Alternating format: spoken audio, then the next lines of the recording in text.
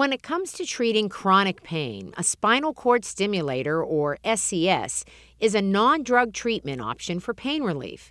The implanted SCS blocks pain signals to the brain, bringing pain relief.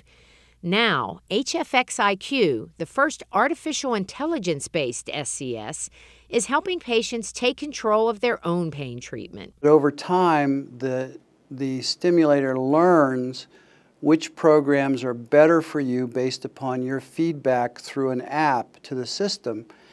And if you ever lose pain control at some point, then the battery itself will suggest to you what program to try next to regain your pain control. Patients take a short daily assessment on the HFX app, which prompts a personalized recommendation for pain relief adjustments.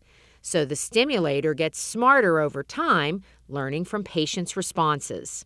Data-driven humanized pain relief means that you have control over what stimulation you get. And it's based upon what you tell the equipment. So you are guiding your own therapy, and you don't need anyone else to intervene for you to get better relief. That's a game changer. Patients can try out HFX IQ through a temporary 1-week trial before having the device implanted in a same-day outpatient procedure.